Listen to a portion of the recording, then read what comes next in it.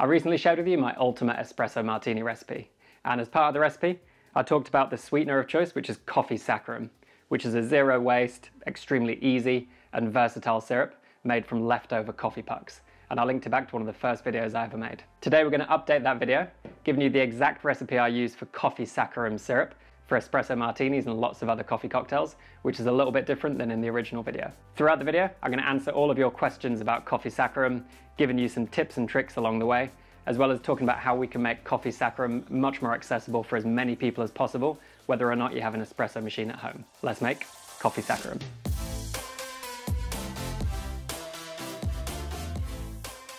Alright, welcome back to the Coffee Cocktail channel. I'm Dan Fellows. And if you haven't already watched my espresso martini recipe, I'd recommend watching that first, and I'll link it above.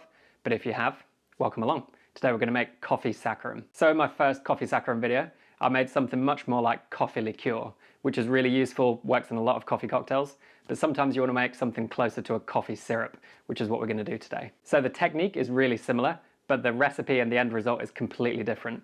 I'm also going to answer some of your key questions that you had from the first video about Coffee Saccharum, including what if I don't have an espresso machine, how long after brewing do I have to make Coffee Saccharum, and what can I do if I don't make much coffee? Can I use any coffee and sugar for this, and how long does it last? So stay tuned till the end of the video, where we're going to answer all of these questions and more. So the first and most important question we need to answer is, what is Coffee Saccharum? And that's a great question. So essentially Coffee Saccharum is using a technique from something called oleosaccharum and applying it to leftover coffee. So oleosaccharum is where you extract the oils from citrus fruit using sugar, and this is going to pull out really kind of oily, intense, thick, bittersweet, kind of acidic flavors from the citrus peels. When we apply this to coffee, we're going to use these leftover coffee pucks, and we're going to infuse this into sugar to get a really rich, bittersweet coffee syrup. So to make coffee syrup, as well as the pucks, we're going to need a sugar or sugars of your choice. We're going to need some filter coffee, but this can also be substituted, which I'll talk about later. We're going to need a filter paper, something to strain the liquid into, like a mixing glass, and then we're going to need a big bowl and something to mix it with, and some scales, which I'll leave here. So building our Coffee Saccharum on the scales is an equal part recipe for this syrup version. So I'm going to break in all of these espresso pucks and see how much they weigh. So one of the key questions people ask is, what if I don't have an espresso machine? And I have a few answers. So the first solution we have is to go to your local coffee shop, and I'm sure they'll be more than happy to give you some leftover coffee pucks. They usually go in the bin or to recycling, so this is a really good use of them. So another good solution for this for you filter coffee drinkers out there is to use leftover filter grounds. And this works really, really well. The only thing you need to consider is the kind of intensity of coffee flavor in the final syrup isn't quite so high. So you might want to leave it just a little bit longer than you would for espresso pucks. A lot of you who made this also asked how long after brewing the espresso you need to wait, or how quickly you need to make the Coffee Saccharum after extracting the coffee. And this is actually one of the most important tips for the whole process. You really want these pucks to be from the same day of extraction. So these were extracted this morning, and I'm going to make it this afternoon, but the sooner after extracting the better really, because we want to pull out all the moisture from the coffee pucks in order to flavor our syrup. If you don't use 131 grams of espresso in the daytime, that's totally fine. I've got a few tips. Either you can scale the recipe up or down because it's an equal part recipe, but you can also keep your pucks in the freezer, which is a really nice thing to do. So the best thing you can do here is extract it, knock it out, straight in the freezer, and it freezes with all the moisture still inside. So then you can actually use your frozen pucks, put them in the sugar, let them defrost, and make Coffee Saccharum as normal, and that works really well. Being an equal parts recipe, you can scale it up or down according to how much Coffee Saccharum you need. And another question you had is, can I use any coffee for this? And it's a resounding yes, of course. So depending on the coffee you choose, you're going to get different flavor characteristics into your Coffee Saccharum. So in here we've got our coffee pucks, which are 131 grams. So I'm going to add my sugar next to this.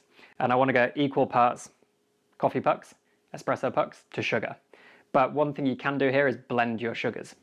So I'm going to go equal parts golden castor sugar and light muscovado sugar.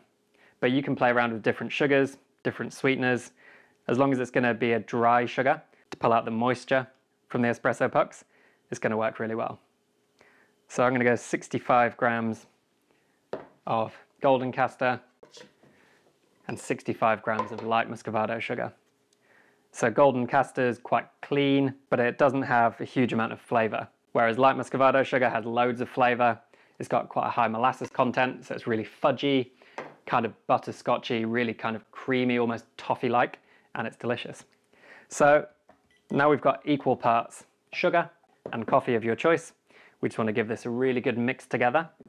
And what you'll see happen is they will all become one. The sugar will almost look like it disappears. And this is kind of a similar process to wcigs. So whereas in wcigs, you'd use citrus peels, today we're using leftover coffee. Very sustainable indeed. So now that's mixed together and become kind of a moist, sticky mix, we're going to leave this covered for probably 6 to 8 hours. You can leave it longer if you like.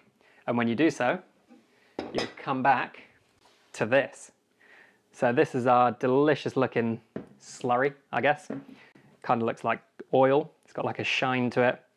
Again, I said in the first video, it looks like the ultimate sticky toffee sauce, which I stand by. It very much does.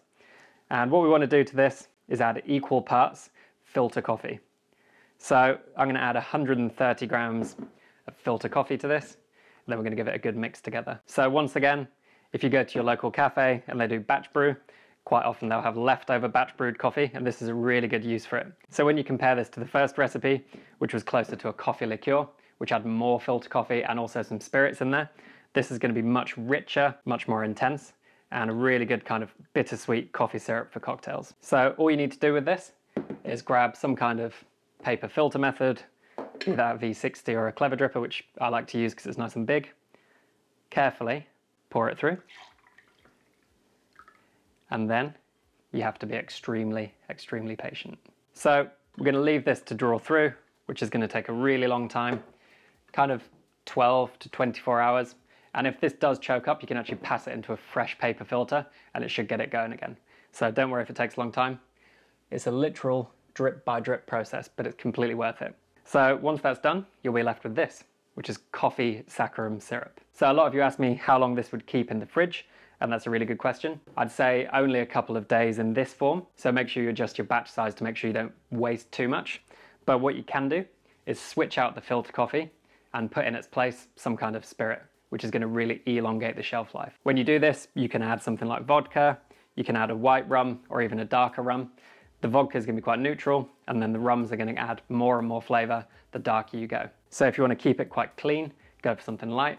If you want to keep it kind of rich and intense, go for something darker, and that'll give you much more time to use this product. So for testing's sake, I'm going to give this a little taste just to show you what it tastes like. Cheers. This is just sugar syrup basically. But it's delicious. It's kind of bittersweet, full of body, really rich and intense, very thick. This ends up being around about a 1-to-1 sugar syrup if you don't allow for the kind of extracted stuff from the coffee. And this can work in a huge range of cocktails. You can use it in an old-fashioned, you can use it in a lot of kind of sweet and sour cocktails, subbing out regular sugar for this to bring a really nice coffee-forward flavour. You can use it in stirred down and brown cocktails, aperitif cocktails. Anywhere you see a sugar syrup, sub this in and see how you get on. And let me know how it goes in the comments. So there we have it, a really delicious, versatile, easy and sustainable waste-free coffee syrup, which is perfect for use in a lot of different drinks. If you want to see how you can make the original inspiration behind this, which is wcigs, you can click here. And if you want to see how I've applied this to make a really delicious cocktail and a saccharum using another zero waste ingredient, you can click here. So hopefully you've gained some kind of value from this. If you have, subscribe to my channel, which I'll link here. Follow me on Instagram @DanFellows1. Let me know how it all goes, and I'll see you soon. Thanks very much for watching. Cheers.